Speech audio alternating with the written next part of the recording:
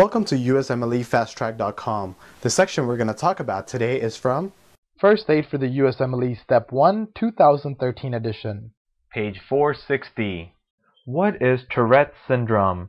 Tourette syndrome is a condition that is characterized by sudden, rapid, recurrent, non-rhythmic, stereotyped motor or vocal tics that persist for more than 1 year.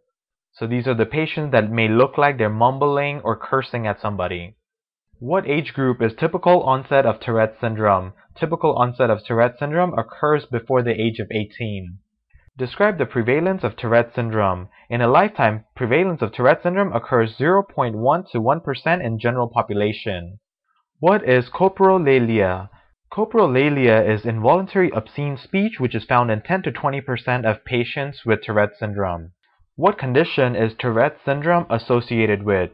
Tourette syndrome is associated with OCD, which is obsessive compulsive disorder. What are some treatment options in Tourette syndrome? Some treatment options include antipsychotics and behavioral therapy.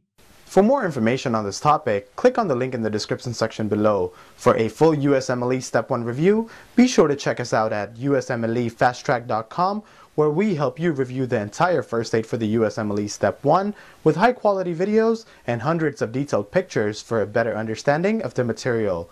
So to learn from the best USMLE review book, be sure to check us out at USMLEFasttrack.com.